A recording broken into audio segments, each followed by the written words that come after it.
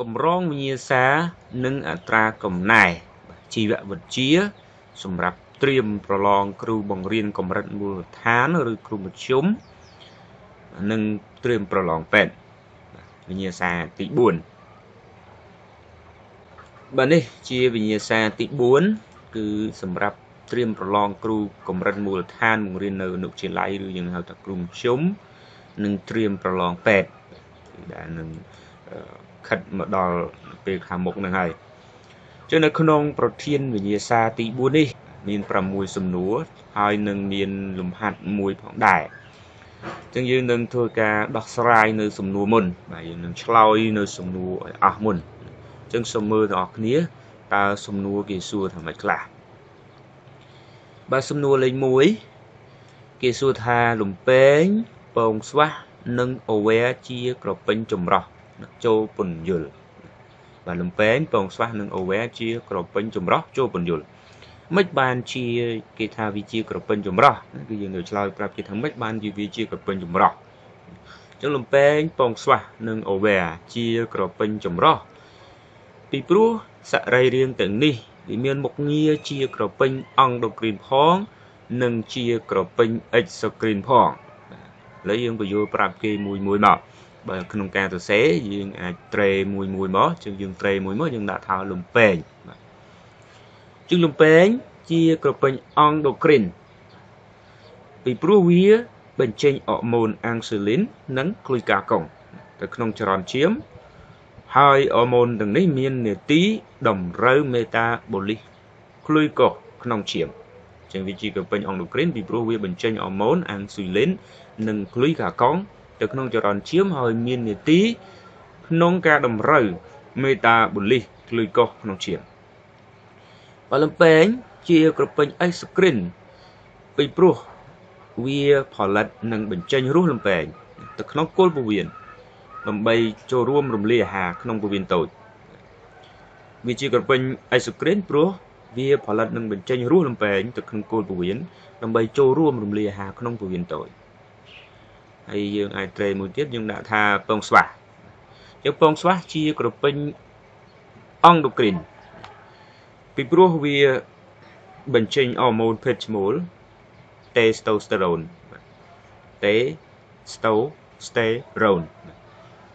ជាវាជាក្រពេញអង់ដូគ្រីនព្រោះវាបញ្ចេញអរម៉ូនភេទឈ្មោលតេស្តូស្តេរ៉ូន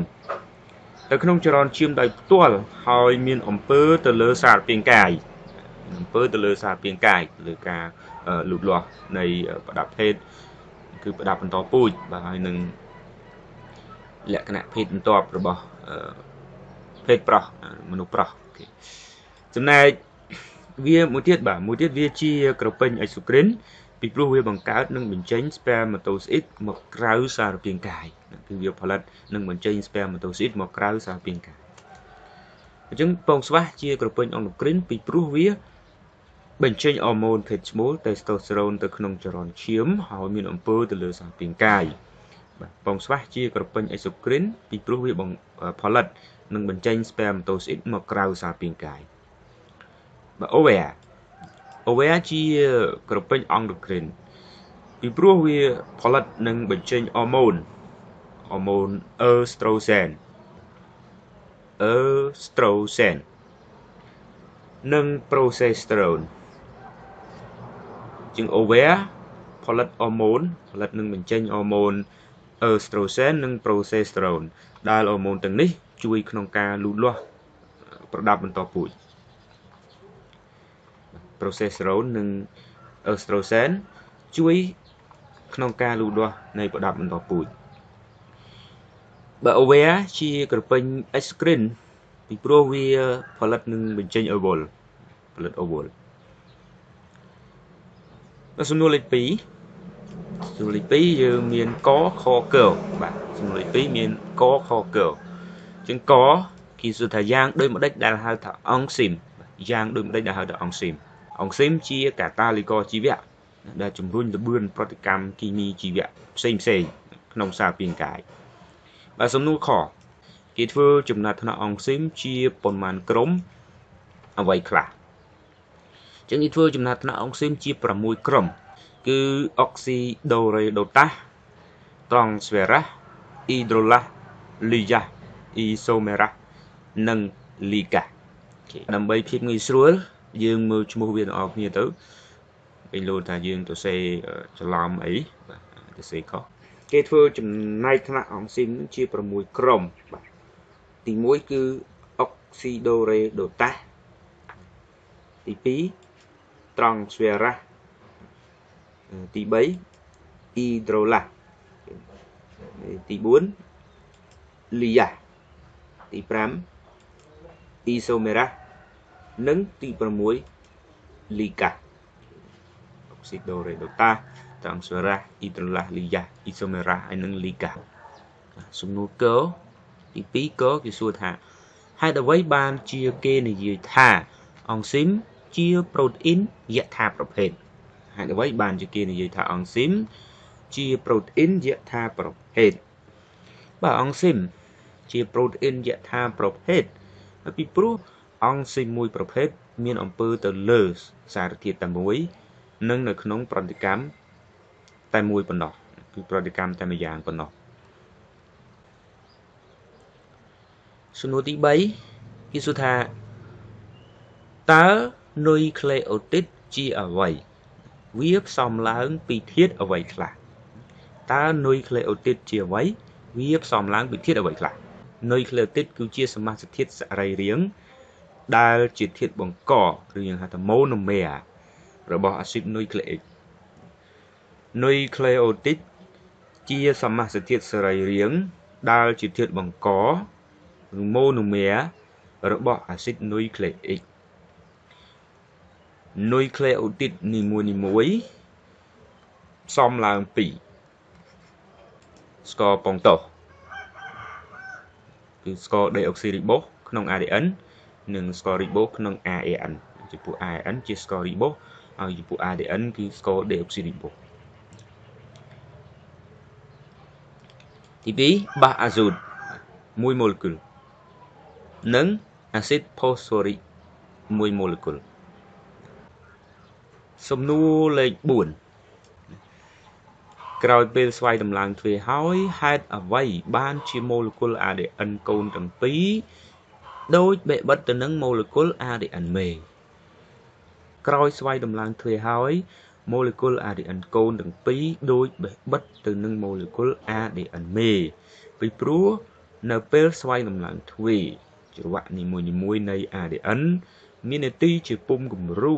សម្រាប់សំយោគច្រវាក់ថ្មីឯនុយក្លេអូទីតសេរីរត់ទៅបំពេញតាមគោលការណ៍បំពេញបាសគឺ A ភ្ជាប់ T C ភ្ជាប់ Z ហេតុនេះគេបាន ADN កូន2ដែល ADN កូននីមួយមានច្រវាក់មួយខាងជាច្រវាក់ពុម្ពគំរូរបស់ ADN មេឯច្រវាក់មួយខាងទៀតគឺជាច្រវាក់កើតថ្មីគឺវាដូចគ្នាបែបបិទហើយដូចទៅនឹង ADN មេ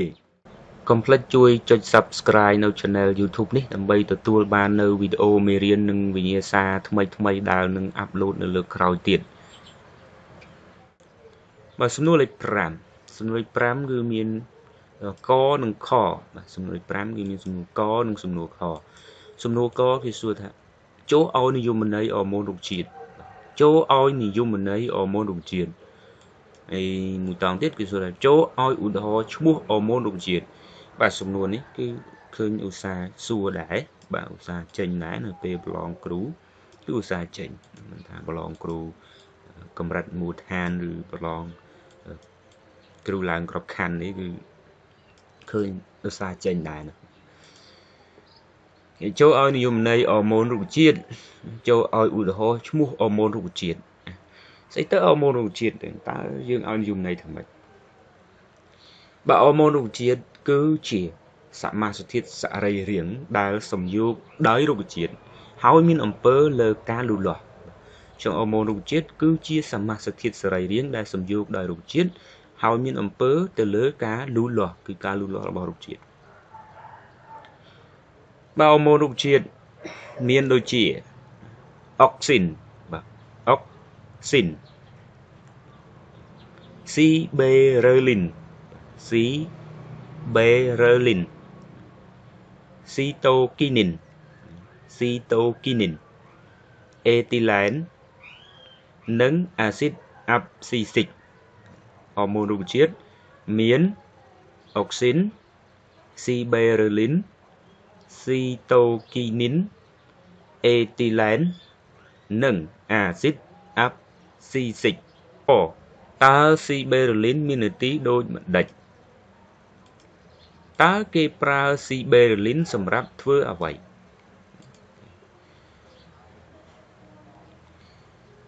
Siberellin មាននីតិអីខ្លះទៅទី1គឺធ្វើឲ្យដើមរុក្ខជាតិលូតលាស់វែងនីតិរបស់វាទី1គឺវាធ្វើឲ្យដើមរុក្ខជាតិលូតលាស់វែងដោយវាជំរុញចំណែកកោសិកានិងការលូតលាស់វែងនៃកោសិកាធ្វើឲ្យដើមរុក្ខជាតិលូតលាស់វែងដោយជំរុញចំណែកកោសិកានិងការលូតលាស់វែងនៃកោសិកានីតិរបស់វាមួយទៀតនោះគឺជំរុញឲ្យមានដំណោះគ្រាប់ការលូតលាស់នៃពន្លកនិងធ្វើឲ្យស្លឹកលូតលាស់ខ្លាំងគឺផ្ទៃស្លឹករីកធំអញ្ចឹងនីតិរបស់វាគឺមានពីរធំទី1គឺវាធ្វើឲ្យដើមរុក្ខជាតិលូតលាស់វែងដោយវាជំរុញចំណែកកោសិកានិងការលូតលាស់វែងនៃកោសិកាបាទជំរុញឲ្យមានដំណោះគ្រាប់ការលូតលាស់នៃពន្លកនិងធ្វើឲ្យស្លឹកលូតលាស់ខ្លាំងផ្ទៃស្លឹករីកធំចុះគេប្រើ Siberellin សម្រាប់ធ្វើអ្វីគេប្រើ Siberellin ធ្វើឲ្យរុក្ខជាតិលូតលាស់ខ្ពស់ជំរុញឲ្យមានដំណោះគ្រាប់ការលូតលាស់នៃពន្លកនិងការចេញផ្កាចំពោះរុក្ខជាតិពេញវ័យព្រមទាំងធ្វើឲ្យផ្លែរីកធំ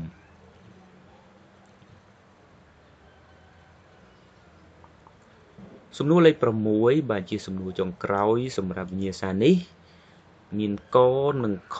បាទអញ្ចឹងសំណួរកគេសួរថាតើគ្រាប់ភ្នែកមនុស្សមានភ្នាសប៉ុន្មានស្រទាប់អ្វីខ្លះ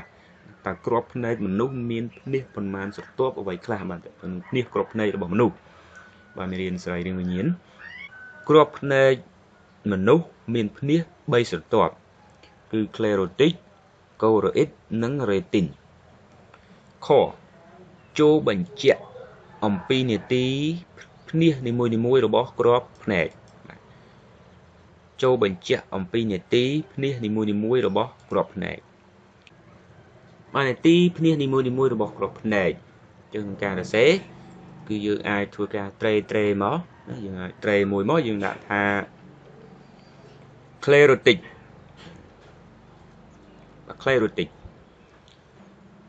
sclerotic ជាស្រទាប់ក្រៅបង្អស់មានពណ៌សក្រាស់រឹងហើយស្វិត sclerotic ជាស្រទាប់ក្រៅបង្អស់មានពណ៌សក្រាស់រឹងហើយស្វិតវាមាននីតិផ្ដល់រូបរាងដល់ភ្នែកហើយការពារផ្នែកខាងក្នុងគ្រាប់ភ្នែកនីតិរបស់វាគឺផ្ដល់រូបរាងដល់ភ្នែកហើយការពារផ្នែកខាងក្នុងនៃគ្រាប់ភ្នែក